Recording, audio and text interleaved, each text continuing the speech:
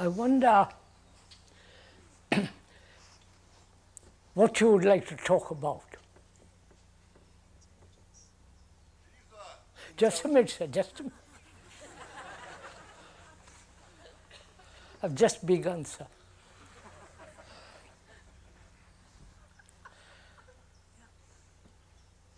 I'd like to know, if I may, if one may, what you would like to talk about. There are lots of questions, many questions which can't possibly be answered. Only some can be answered, and here they are typed out, which I have not seen. But before we begin to ask these questions, I wonder what you would like to talk about. Not all of you at once, because that would be impossible. Just a minute, sir, just a minute. To talk about the conditions that the people grasp what you are saying. Not certain I have either. I couldn't hear that, sir. To talk about, to make this the condition that all people grasp what you are talking about. Because you know this so often, Krishnamurti. Do you understand? I doubt it, but I have to go on. See, and there is something missing. See, that the brain cannot catch on. I don't quite understand the question. What conditions are necessary in order to understand what you're talking about? What conditions are necessary? What K is talking about? Is that it? In order to understand completely. What? In order to grasp what you're talking about. In order to grasp, understand what you're In order to? In order to grasp what you're saying. Oh, that's it. In order to grasp what you are talking about, what is necessary. Is that what you want to talk about? You are one, sir. Don't all. What is it you would all like to talk about? What shall we teach our children? Be what? What shall we teach our children? What shall we teach our children? Please talk more on what you said on Tuesday. Freedom means love. You could talk a great deal of that.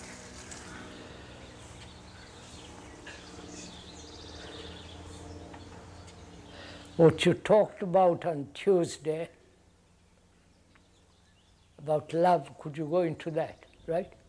Yes, freedom, you said, Yes. means love. Just at the Now very look, there's so many of us. The first question was, what is necessary? What kind of brain is one must have to understand what you're talking about, to grasp.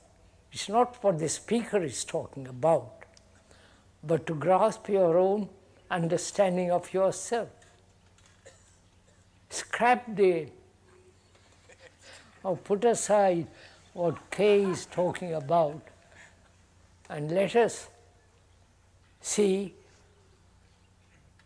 what is necessary to understand, to go into oneself. Is that it? Would you like to talk about that? Yes. Apart from the questions.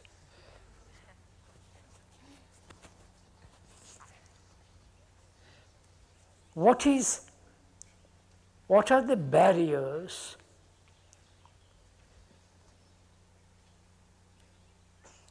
that prevent us from understanding our own selves, not only at the conscious level, at the level of daily activities, but also go much deeper into oneself? Is that what you all want to talk about?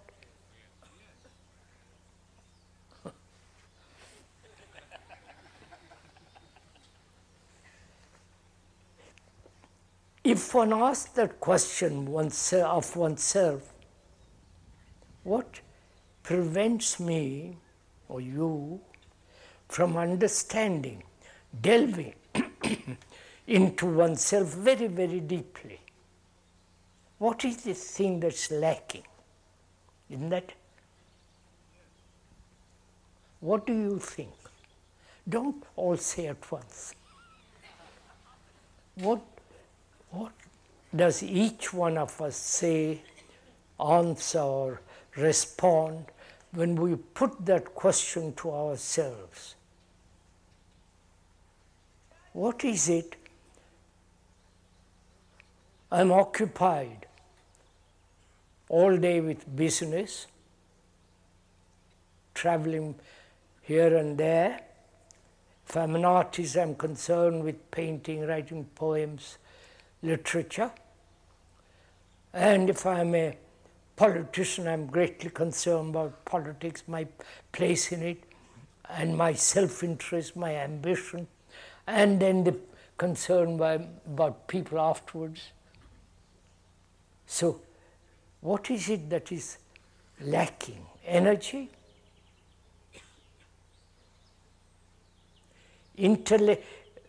Intellectual capacity? We're just going to investigate it together. Intellectual capacity? Or we are too emotional?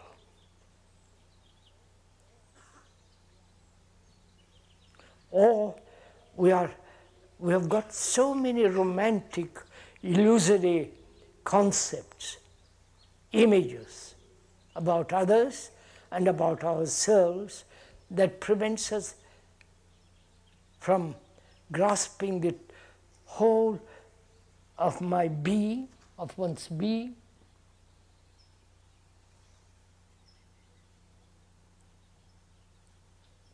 Is it I'm too occupied with my children, my wife, my job, my amusement, my place in society, and so on. This perpetual occupation. Constant chattering of one's own problems and one's own against or for the environment, or fundamentalists. I don't know if you have noticed this fact, that fundamentalism is spreading extraordinarily in this country. And also it is spreading in Iran and Iraq, Baghdad, not Baghdad, Lebanon, and also it's gradually seeping into India. All this is taking a great deal of our time. And therefore, is it that we haven't the energy or the urge at the end of the day or the beginning of the day, that we are not sufficiently recollected, deeply concerned? We are concerned about money, sex, position, and so on, so on. That is, we occupy ourselves a great deal with superficial things. Does that deprive us of energy to dig deeply? I'm just asking these questions. Or I'm really not interested in all this. I like to catch a little bit here and there, go to various gurus and various tricksters, theoreticians and theologians, and the experts in religion, and catch a little bit of all this, and they make a good table conversation. Is this what we are occupied with most of the day? Or do you set aside, and we're not advocating anything, we're just talking about it, or you set aside sometime in the morning or afternoon or in the evening, and little bit attempt to be serious. Or we take each part of life as a segment, part, and deal with those parts. Or, I can go on, or can you look at this whole structure of ourselves as a whole, not as fragmented beings?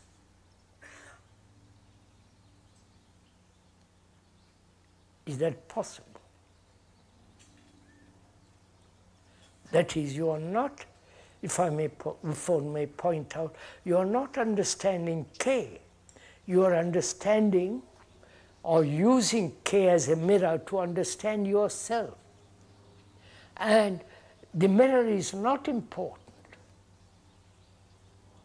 That's the first thing to realize. The mirror, the person is not important.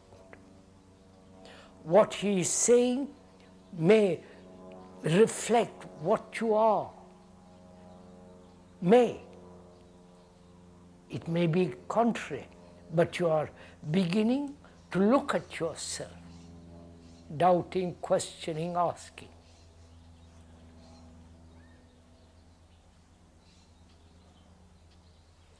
So, how do you approach this question? Because the approach matters much more than the fact. Are we together in this? The approach, whether it be a scientific problem, or an artistic problem, or a humanitarian problem, or a social problem, political and so on, or religious, how do you approach it, come near it?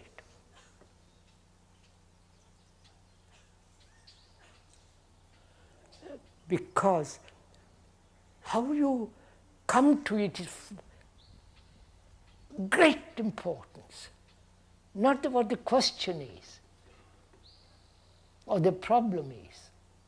Because if I approach it with a preconceived ideological image, that image intervenes between the approach and the thing to be approached.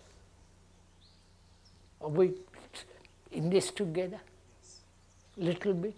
So that can one approach an issue, a challenge, a problem, however trivial, however deep,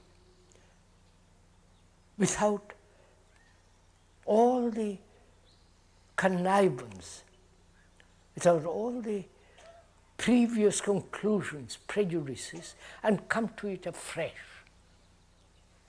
Can we do that? Or is that impossible? Because one has been trained or educated from childhood to be a Catholic, Protestant, Hindu, Buddhist, and all the rest of it. And one revolts against all that.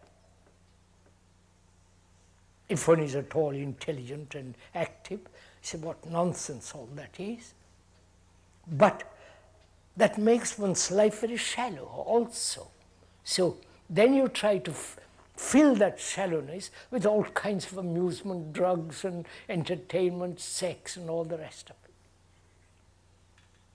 So how does one approach the question? Please ask this question of yourself. If you're a businessman, you approach it very cautiously, seeing what the reward is, not the reward, punishment and reward. If the reward is great, you go on. If it is not great, you slightly hesitate, you talk about it, and gradually learn, avoiding something which is not profitable. In the same way, we look at life from the point of reward and punishment, right? If I do this, I can reach heaven or nirvana or whatever, enlightenment and so on.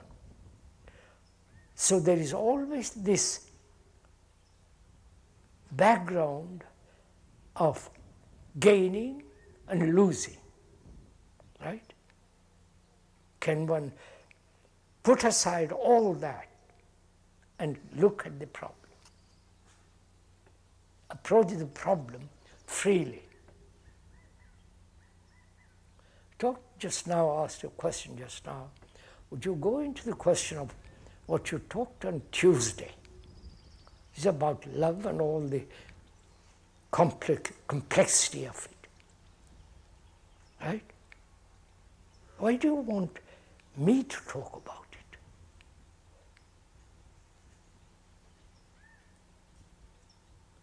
Why is it we can't ourselves go into it very cautiously, not assuming anything, be terribly honest, and see what it all means?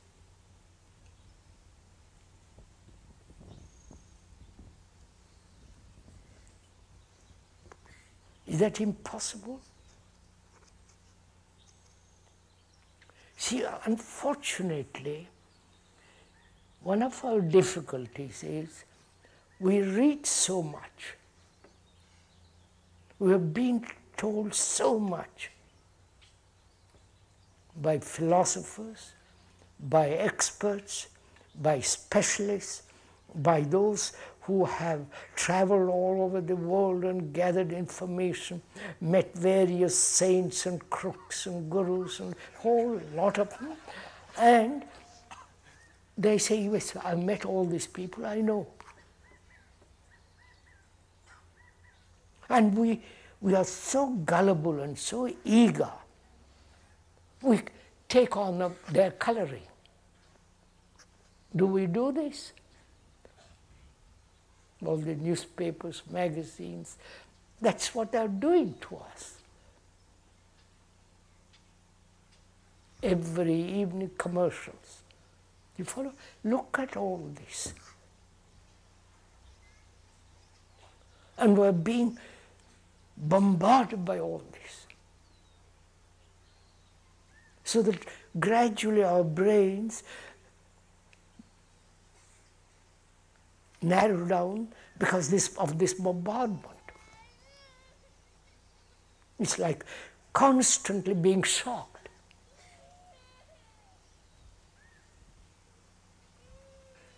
So would you consider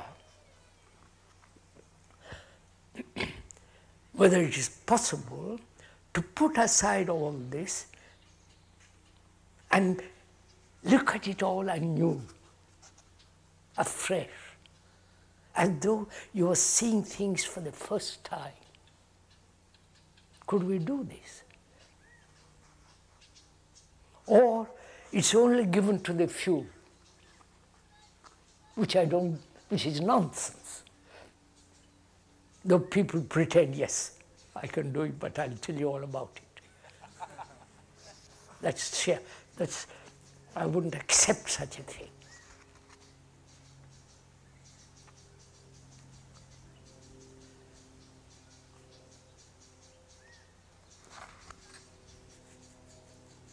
Why is our brain become so petty? You understand? The word petty, narrow, limited, deeply rooted in self-interest.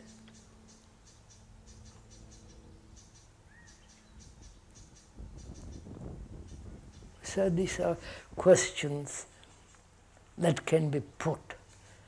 But the answer or the discovery or the root of all this, one has to dig oneself and go into it. It's no good talking to each other all day long or even for an hour. It's good to listen to each other. And how you listen also matters tremendously.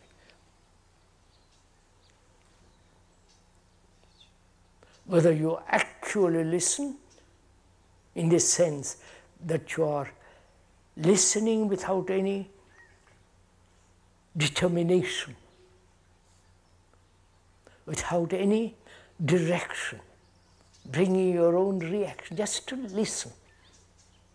As a child listens to an excellent, exciting story, he's full of eagerness, curiosity to find out.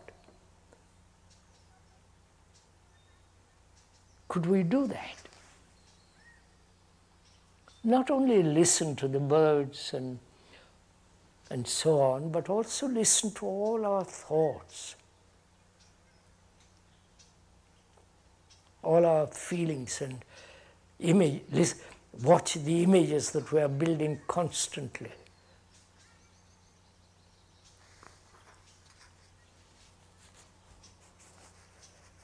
Can we go back to the questions?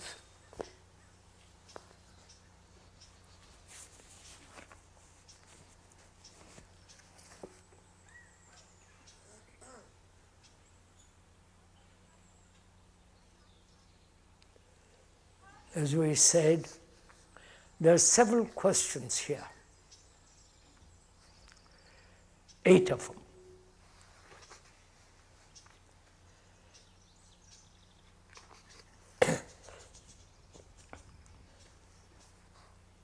Can we listen to the question first without any reaction?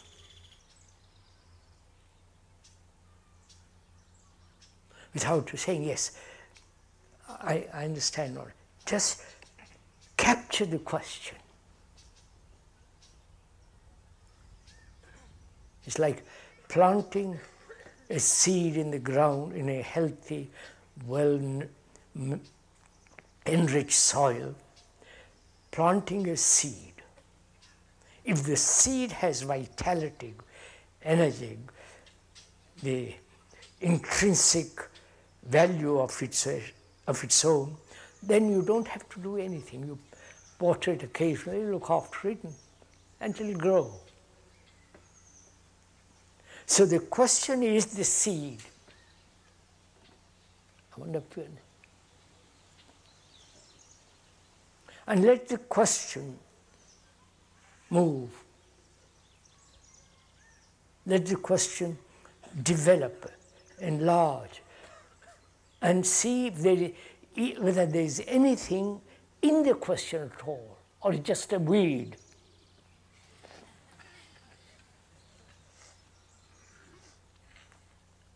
Some weeds are nice looking and worthwhile, but some weeds are utterly useless, destructive. So we're going to find out. Sorry to make all these remarks. We're going to find out the worth of the question. The question may be put superficially or with great intent. And the question is not put by somebody else, but the question is being put to each one of us. What is the difference between that shyness you have talked about and fear? What is the difference between that shyness, in quotes, you have talked about and fear? I don't know when I've talked, sorry. Maybe they mean humility. What's that? Maybe they mean humility. Timidity. Humility.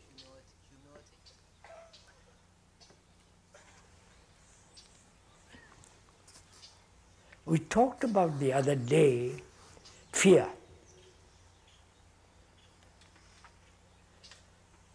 Fear is identified with the ego, with the me, with the whole structure of my psyche. It's part of my psyche, part of me.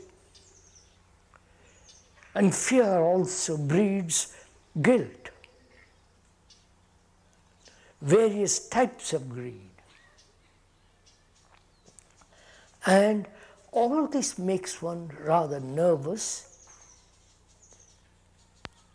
One has temerity, shyness, a sense of withdrawing, and yet wanting to express oneself. So there is a contradiction in oneself, and that contradiction breeds further guilt, and we carry on this way. Now, what is the root of this? You understand my question? The fear, guilt, and being rather timid, and not wanting to hurt others. But yet, the very word you say might hurt others. If a Hindu says, it's all what you're talking about, all your religious nonsense, you get hurt. And you hurt him. So this goes on. Is it possible to live daily life without fear first? That is important. Not all the branches of it. Guilt, timidness, and the feeling of wanting to resist, wanting to hit back. All that is rooted in the sensation of fear. Would you agree to that? Would you see that?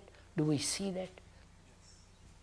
Not because I'm describing, not because the speaker is unfolding it. You see it if you watch it quietly, the activities of fear, how it creates barriers, not only in our relationship, but also in our attitudes to the whole of humanity, and so on. So we're asking, first, is it possible to live without fear? Not say I must be courageous.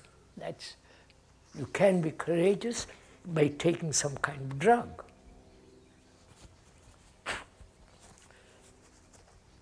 We know a friend who is producing rum,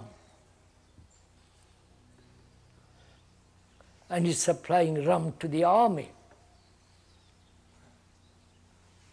And he said, well, it's a very profitable business because soldiers going to the front are very, very nervous, and this gives them a certain sense of courage, and various other reasons. So, if we could really delve deeply into this question, together, not I explain, you accept, that's no meaning. As we talked about it the other day, time and thought are the two major factors in the manufacturing, if I can use that word, fear. We went to the question of time. You want shall we go into it again? Yes? No. You're rather silent, so shall I? Yes. I'm not forcing it. Yes. This is rather a complex question, and therefore must be approached very simply. All of us live within the radius or within the diameter, within the time process. All of us live in the time process. That is, I've done something, I will do that again today, change it, modify it, and I will do it again tomorrow, but modified.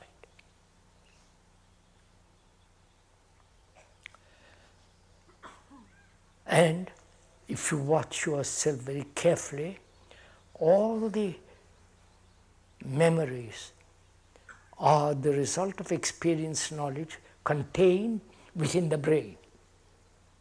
Perhaps not whole of the brain, major part of the brain. Please, the speaker is not an expert in brain neurology or all the rest of it. He just watched. And by watching, it tells you, you learn a lot. Not only from books. The speaker doesn't read books, fortunately. He reads other kind of thrillers and so on. Don't bother about it. So, time, which is evolution in one sense, time as survival, time as something to be gained, something to be achieved, an ideal to be pursued, or a theology, a conclusion, an ideology to be held strongly and see that ideology is carried out. And the same thing applies to the theologians. They have certain theories about God and work that out. All this takes time, right? And also time is necessary to say, I am this today, I was this yesterday also, but I need time to change it. The word change implies time. I don't know if you're following all, right? Are you interested in all this? All right, I talk for the talking's sake. So, not for talking, say I'm interested in myself tremendously. In this cycle of time we are caught. Whether it's the greatest scientist or the greatest religious person, so-called religious, or the ordinary layman like us. We are caught in this. Right? There is not only time according to sunrise and sunset, and the time by the watch. You need time to go to your rendezvous. You need time to learn a language, a skill, and so on, to acquire more knowledge. All this requires time.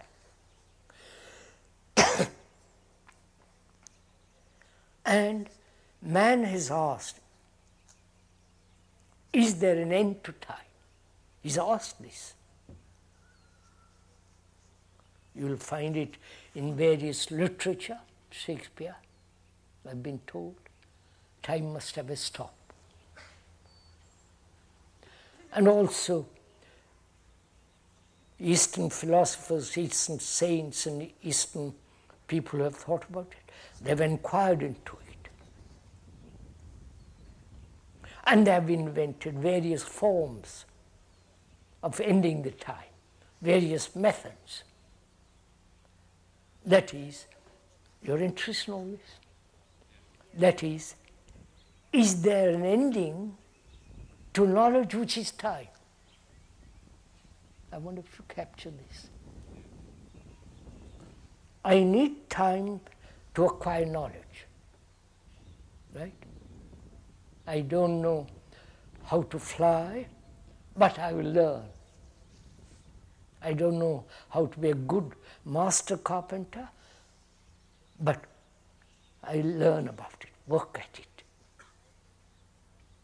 Which is acquiring knowledge about a skill, whether flying, science, whatever it is. And they asked, is there an end to knowledge? Or must it always go on and on and on and on, the boredom of it? You understand? So you are asking that question. That is time by which we live, we do, act, think, feel, and when one watches it, one gets rather tired of it all. Bored. And also in acquiring this skill, one becomes lonely.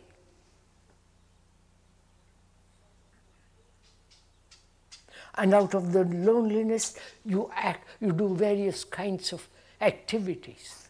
And you become neurotic and psychopath, all the rest of it. So this goes on. So one asks very carefully, what is the past? Which is time. Humanity has lived on this earth, according to the archaeologists, scientists and so on, for over 2 to 3 million years, or recently 50,000 years, right? We have evolved. And during that long period of time, our brain has gathered infinite information and has battled with each other, killed each other, right? Gone through various horrors, barbarism, cruelty, extraordinary brutality, holocausts, not only in the recent Holocaust, Germany, but there was Attila, Genghis Khan, Napoleon, Caesar, and that butchering of man is going on now. So, at the end of this long period, what are we now? Do you understand my question? What are you?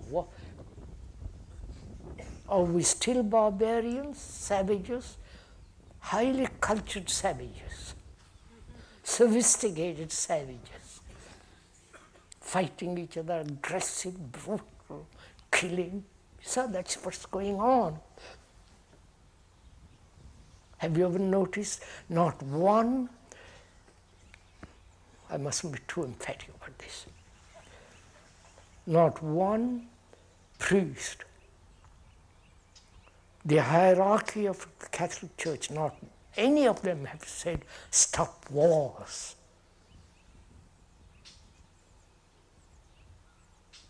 Don't kill anymore, right?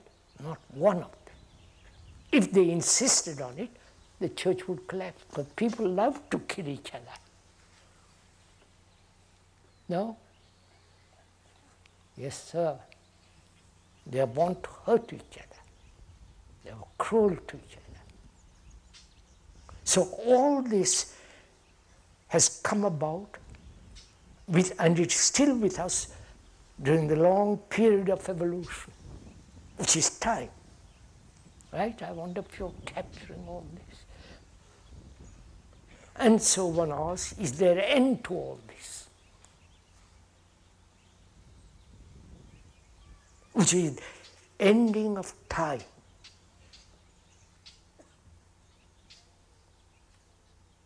And time is also psychologically becoming something, which is far more important. Which means I have certain ideals, certain concept theories, visions, and it'll take time to achieve it, which is I'll become that. Which is again reward and punishment, the same thing, different words. So is all that, which involves time, can it end? So you put your guts into this. Sorry to use that word. Put your whole heart to find out.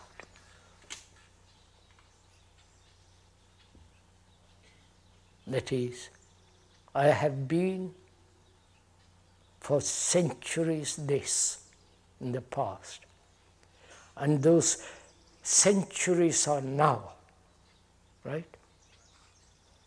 Centuries, all those experience, all that is now is in me, in you. And tomorrow is modified by recent challenges, economic, social, war, and so on.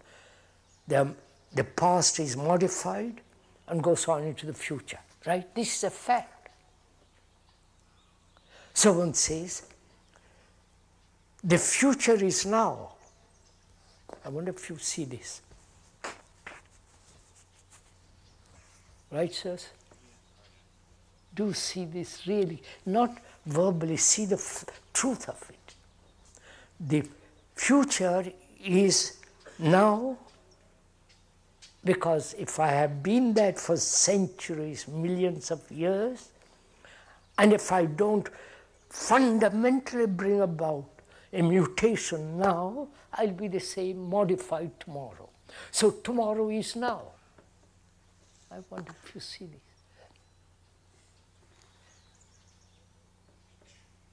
So what then is the position of a brain, or the state of the brain, that doesn't look to tomorrow, I will change. I will become that. If you brush up, because all that is now, if you don't, if there is no total psychological revolution.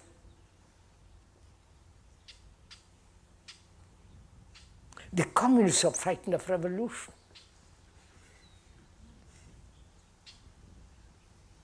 Because they're stuck in their ideology and they won't change. And they will go on that way till there is another physical revolution. So we are doing exactly the same thing in a milder form. So the past modifying itself through today continues as tomorrow. This is a fact. So tomorrow is now. And if there is no deep revolution in the psyche, tomorrow will be the same. So is it possible to radically end? I wonder if you are. I have been greedy, violent, acquisitive, possessive, that's enough. And can all that end now, instantly? So ask this question.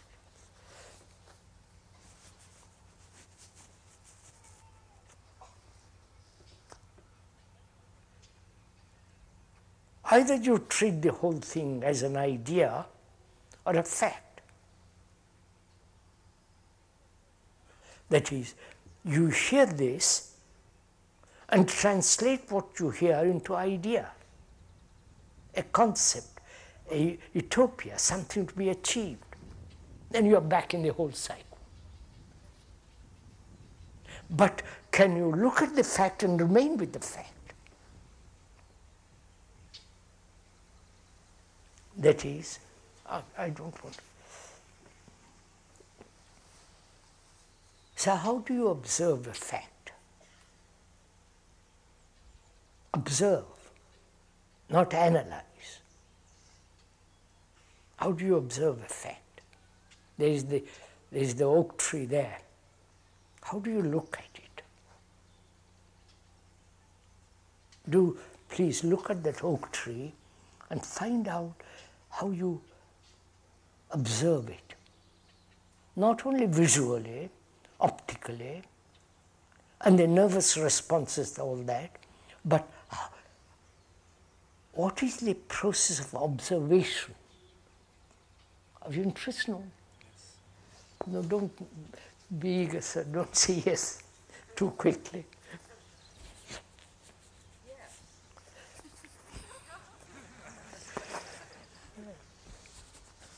C'est à vous. It's easy to observe impartially, without any prejudice, the tree. Yes, you said it's an oak tree. Or the mountains and the rivers and the valleys and the meadows and the groves. That's very simple. But can you observe your wife, your friend, your antagonist without any direction, without any bias? To be aware without choice, right? Can you do it? It becomes extraordinarily interesting to find out if you can do it, right? I don't want to go into, we're still talking about the first question.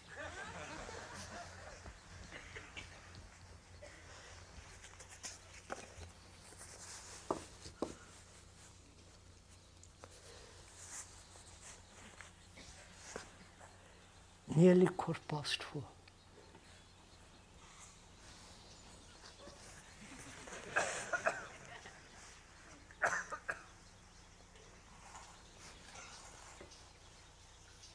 So, to put it very briefly, because we must go on,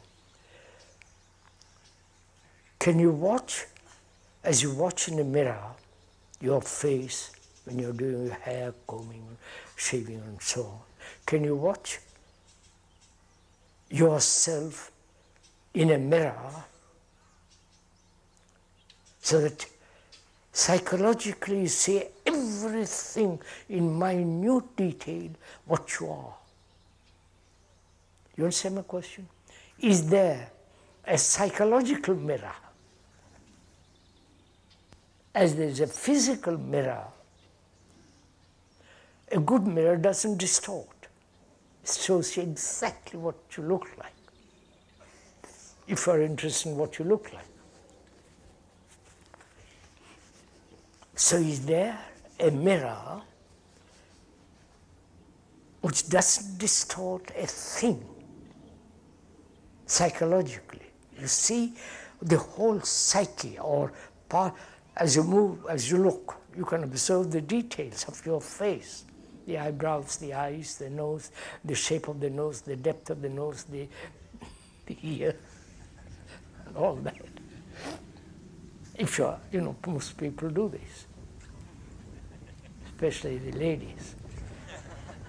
So you keep looking. We're asking, is there such a mirror inwardly, so that you see exactly minute details, the latest wrinkles.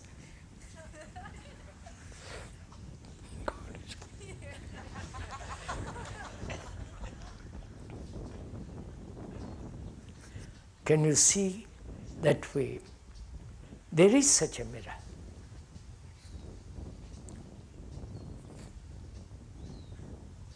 The mirror is your relationship.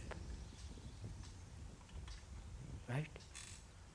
The relationship between you and another, between you and your wife, or your husband, your children, relationship. Either that relationship is very, very superficial, merely sensational, sexual.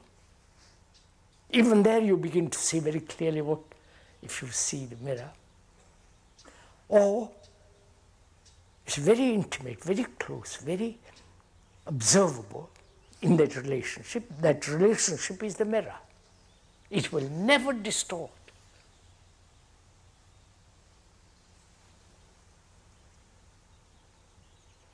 But when there is in that relation sensation and possession, domination, merely sensation and so on, then the mirror distorts. Right? So to observe very carefully the minutest activity in that mirror. And as you observe it, the mirror tells you the whole story. And then you can put aside the mirror, because the mirror is not important. Relationship then becomes extraordinarily important. Gosh. The whole world of nature is a competition to survive. Is it not innate in humans to struggle for the same reason? And are we not struggling against our basic nature in seeking to change? The whole world of nature is a competition to survive. Is it not innate in humans to struggle for the same reason? Are we not struggling against our basic nature in seeking change? Don't change. It's very simple. If you want to remain as you are, carry on. Nobody is going to prevent you. Religions have tried to civilize man, but they haven't succeeded. On the contrary, some religions like Christianity have killed more people than anybody on earth. Right? I don't know if you have watched this. They have had 2 appalling wars. And they have killed millions. Not only Stalin and Mao Zedong. These wars have destroyed. Right? And if we carry on this way, not wanting to change, it's all right. But the question is, nature struggles to achieve light, right? In a forest, for example. And it's a struggle, right? The stronger kills the weaker in nature. The tiger kills the deer, lion kills some other thing. This goes on. This is part of nature. And the question says, if it is part of nature, why should we change at all? Because it's intrinsic. Why do we say it's intrinsic? Why do we say it's all right, and therefore it's all right with us too? And so why bother to change? It's part of us, part of nature, part of our existence, intrinsically this is what we are. And if that is so, that it is instinct, that is innate in us, which one questions very deeply, then I can't change anything. But why should we accept that it's innate in us? Is it my indolence? For God's sake, leave it all alone. Is it my sense of exhaustion?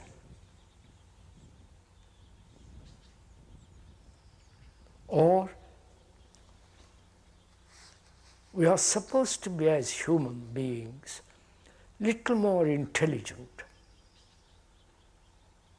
little more reasonable, little more sane, and we are supposed to use our sanity, our intelligence, our experience to live differently.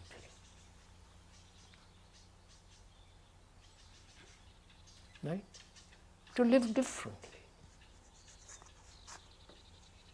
Perhaps the difference may be total and not just remain mediocre as a mediocre person, which is now being encouraged to remain human beings to remain mediocre through their education and all the rest. I won't go into it. So is it mediocrity that is fighting us, that we hold on to and say, we're slowly moving, it's all right. Slowly moving towards the precipice. Or if you begin to question the whole process of our existence, using common sense, logic, reason, awareness, and one questions intuition, that's rather doubtful, because it may be one's wish fulfillment, calling it instinct or intuition, but one has to use logic in all this, not just say, well, innate. Let's go to the next question.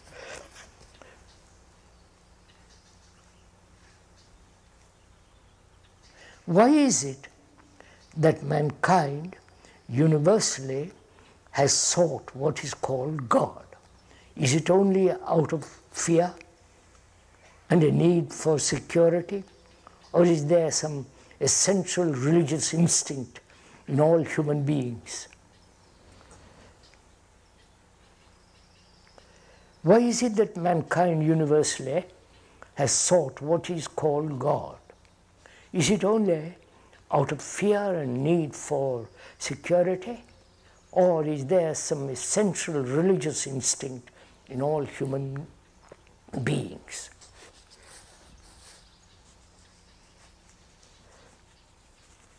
What do you think? What's your response to that question?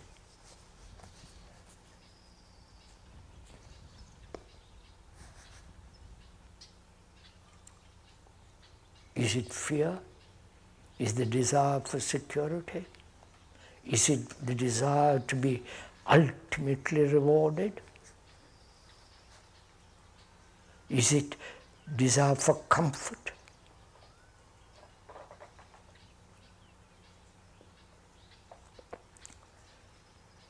Is it we are so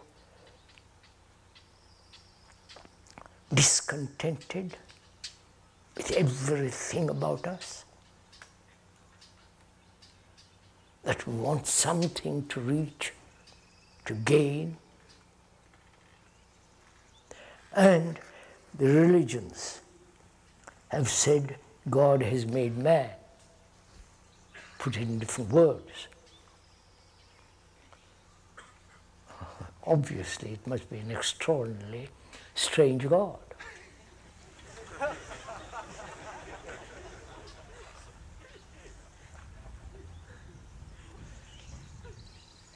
And has man made God? You understand? If God has made us, something has gone wrong. No, please, sir, this is very serious. This is not just, it's laughable when you look at it, and tragic. We have killed, no, I won't go, you know all that. See, what is it that's making man, human beings, create something called that word? If you haven't that word, you create something else. So the question is not whether it's God or not, but why do human beings live with illusions? Illusions, images, symbols. Why? If you look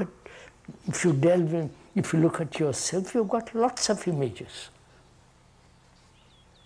Image about yourself first, then the image about your wife and your children, if you are a parent. Or you have images about the politicians, religious people. You follow? We accumulate images which are illusions. If I create an image about my wife,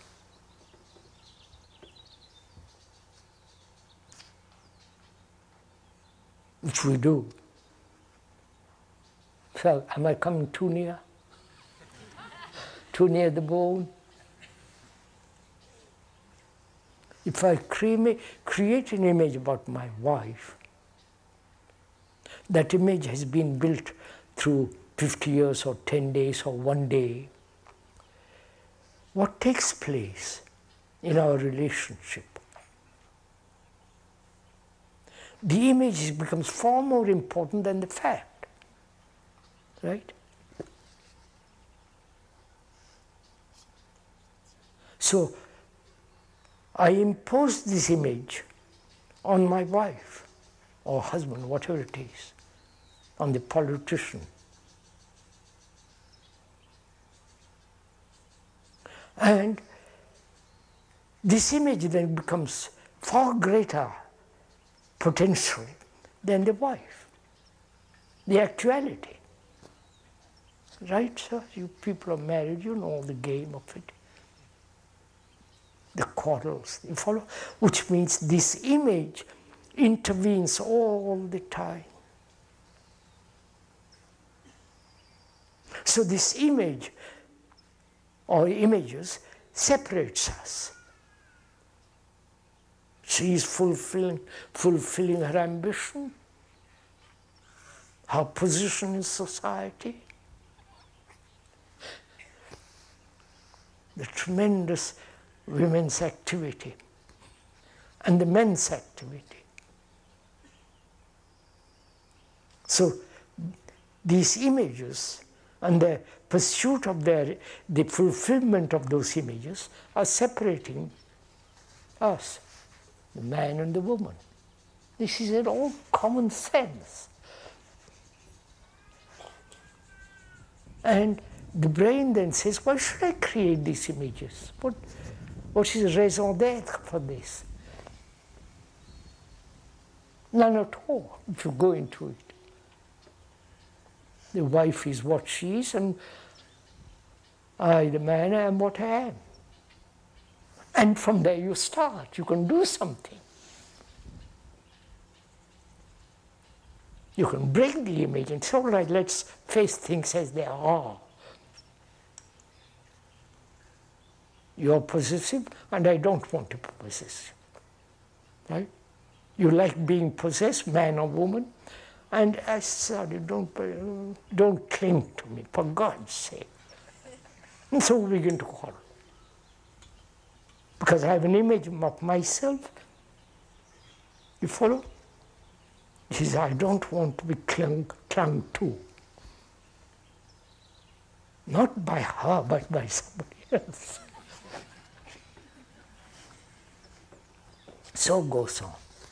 So can we live?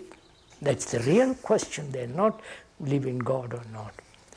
The real question is, in this, is can one live without a single illusion? That's real freedom, you understand?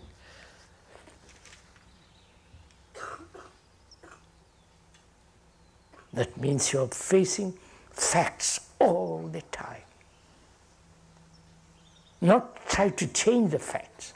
That takes place when you just watch the fact.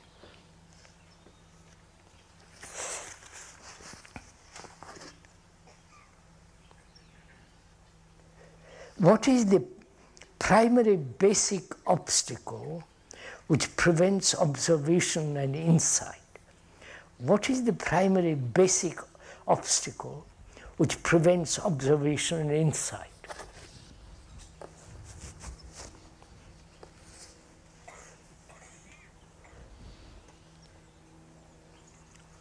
We've talked about observation just now, so we won't go into it again because it becomes tiresome. What is insight? People have talked about it. To have an insight into things. That is, having a perception into not only images, illusions, but in facts. How do you have an insight into things? How do you have an insight? Let's take, for example, I'm taking that as an example, that all religious organization is merely the activity of convenience, fear, right? All that, all religious organizations, whether it's Christianity or Hinduism, even insight, which means what? If I cling to Hinduism, I shan't have an insight into Hinduism, right? So I must be free of my conditioning to have insight. Insight implies not having the continuity of memory, which is the past and all the rest of it, but the ending of it, seeing something new. If I have been programmed as a Catholic, Hindu, whatever it is, Democratic or Republican or Presbyterian, God knows what else, if I have been conditioned and that condition is always active, I cannot have an insight. I may have the capacity to invent. Naturally, invention is based on knowledge. Creation is not. Oh, I won't go into that, totally different subject. Creation is continuous. It's not just creation and the end. We'll talk about some Saturday, Sunday, fifth time.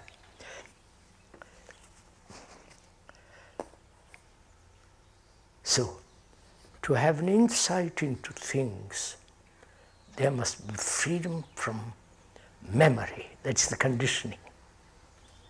The brain that is programmed, as we are, cannot have insight. It may have slight partial insights, which the scientists have. It's partial. Because then the invention brings about other results, harmful, beneficial, and all the rest of it. And you follow all that takes place. But total insight is to be free of the conditioning of the brain, and that freedom, total freedom, gives you a complete holistic insight.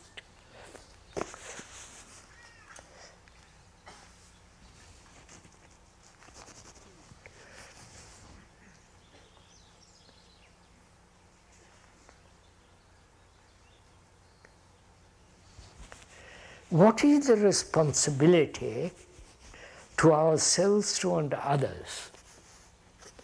What is responsibility to ourselves and to others?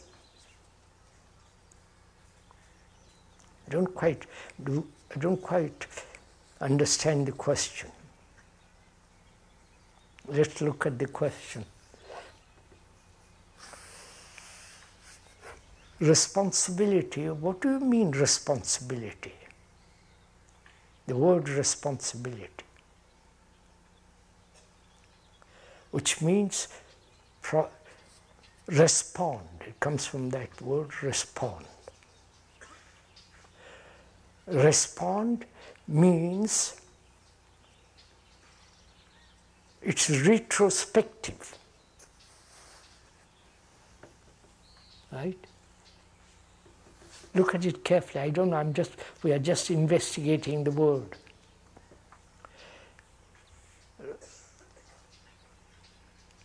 I have a responsibility towards my wife. That's what we say. We are looking at the word responsibility. I respond to her in a certain way, which I don't respond to others in the same way, right?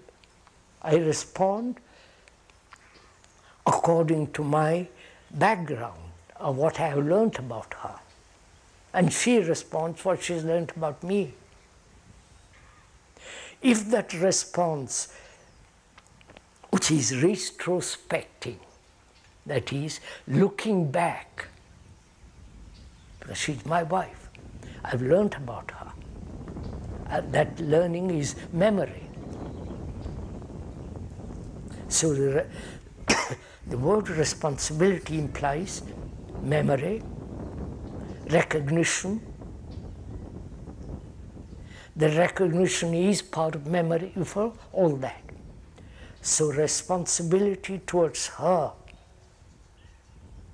and the responsibility in our relation sexually and so on, sensation produces the baby, and together we are responsible for the baby. We are responsible for its education. Superficial education, right? School, college, university if we have the money, or halfway. And so, up to a certain age, we are responsible for her, for them. Afterwards, they can go. And in old age, they throw me out. Send me to Florida or some place.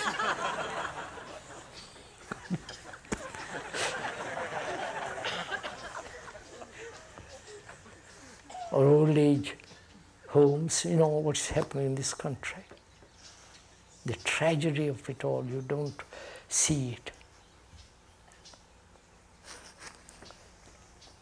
And in India, there is no social security. I was told yesterday, the most populated country in the world, India is. It's the size, 1/3 the size of America, of this country. And population is growing every year at the rate of 15 million a year. It's over 800 million people there. There, as there is no social security, they must have children, especially men, boys. Because when they grow old, as we all do, the son will look after them. That's the idea of having 3 or 4 children, not just one child. You understand? Please understand the tragedy of all this. And as the boy grows older, gets a job, this has been one of their burdens, to look after their parents, educate their brother, sister. You understand, sir? When they can't, I have known several boys and girls who have committed suicide because they can't manage it anymore. They feel so responsible for their parents. So the word responsibility is very complex. You understand? And are we responsible to ourselves? That's the question. What is responsibility to ourselves and to others? Are we responsible to ourselves? What does that mean? Who is ourselves? You understand, sir? Who is ourselves? Who is we? Who is I?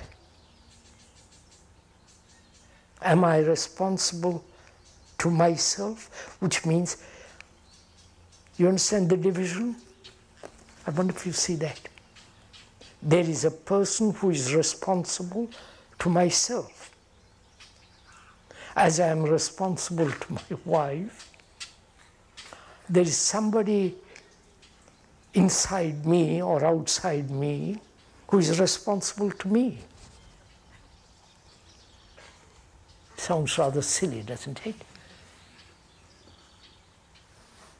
Or is there such a person who is responsible? God?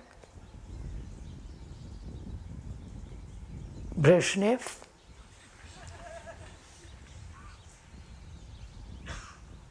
The glorified Father? You follow? Who is? You see how our brain works. When we say, am I responsible? Is responsibility to myself, which means I have divided myself into some entity who is responsible to me. Therefore, I am responsible to that entity, which I have separated carefully, which is myself. I don't know if you've gone, that is. The thinker is the thought. Without thought, there is no thinker. Right? But we have divided the thinker and the thought. I must control that thought. That's a bad thought. And I must think rightly, which means I am different from thought. So the thinker is the thought. There is no separation. The observer, psychologically, is the observed. There is no experience without the experiencer. I could go on, right? The experiencer is the experience. So, then what is the responsibility to others? Right? What is my responsibility to you? And what is your responsibility to me? Here is an audience. What's your responsibility to me? And what am I responsible to you? So look at it. I'm just looking at it for the first time. And all this comes out because I really want to go into this question of responsibility. I want to see, am I responsible to you? And you are responsible to me? And if I say I'm not responsible to you, then I'm isolating myself. Right? And if you say to me, we are not responsible to you, then you put me aside. I wonder if you see this. Responsibility implies division, basically. Right? I am responsible to her, and she is responsible to me. I am responsible to you, and you are responsible to me. That means I have separated myself from my wife, and I have separated myself from you, and you have separated from me. And so we have quarreled. I don't understand you, and we don't understand you. We said the same thing, which is, I am the Arab, you are the Israeli. Or if you don't like the Israelis, I am the Israeli, you are the Arabs. I am the Muslim and you're the Hindu. If you don't like it, I am the Muslim and you're the Hindu. So we battle each other. It's my country, I'm going to protect it. It's your country, protect it. And we're going to war for each other. It's your ideology, and I'm going to be responsible to that ideology, and you're going to be responsible to the other ideology. Right? This is what's happening in the world, calling it responsibility. Especially the elite. You understand? The elite call it, we are responsible for the people. Having reached that elitism, the high, and that's we are responsible. It's all such rot to me personally.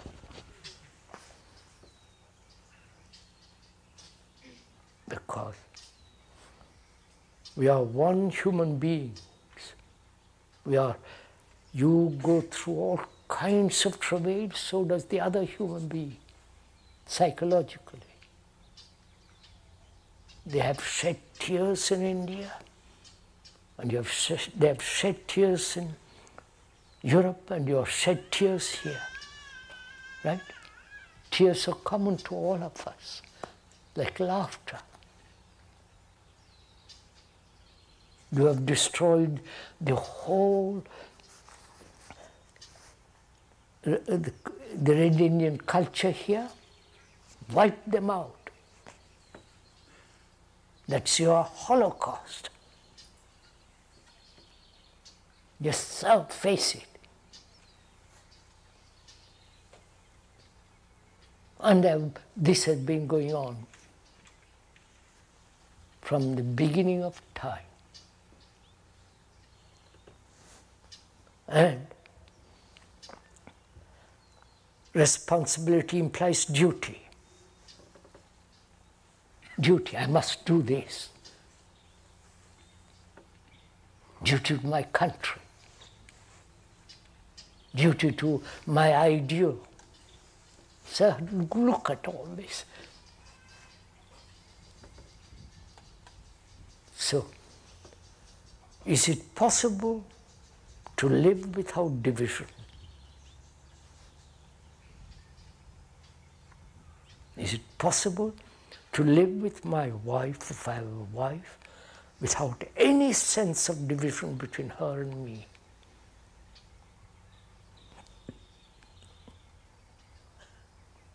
Not common ambition. You understand? It's common ambition, then it's again a division. If it is each one of us is fulfilling ourselves, again a division. I wonder if you see all this.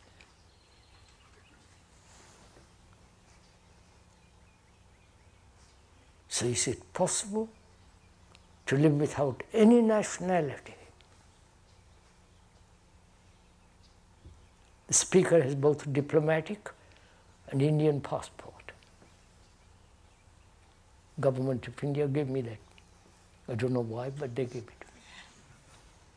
And it's a bore having a certain form of paper crossing the countries.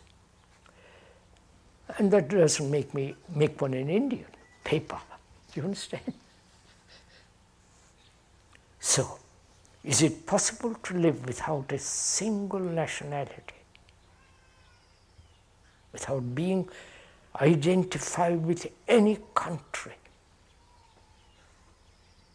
Because it's our earth, not your earth and my earth. Is it possible to live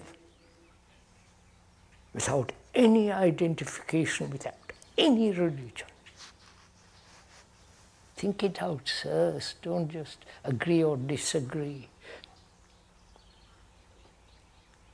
Or identified with any group, any organization, any institution, which doesn't mean you're withdrawing from the world, isolating yourself. On the contrary, because then you are the entire humanity. Not just the idea of it, but the feeling of it, the religious feeling of it. That you are the entire humanity. I am my brother's keeper.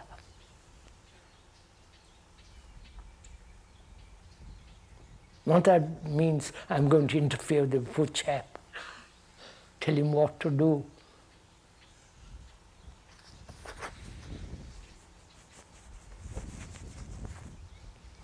So, sirs, this is the last question and answer meeting. There are several questions left here, I can't go through them now.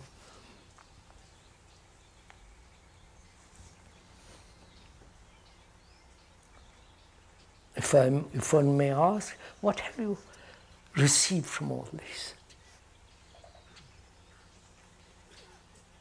I'm asking this most respectfully and humbly. It's not aggressively put this question. What does one, after listening to some facts and not ideas and theories and opinions and judgments, what has one captured, received, or not helped, seen for oneself?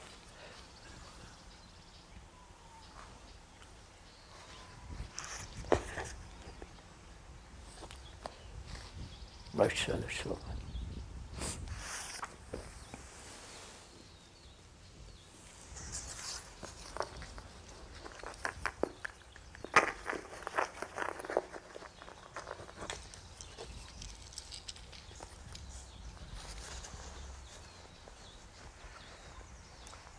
May we get up?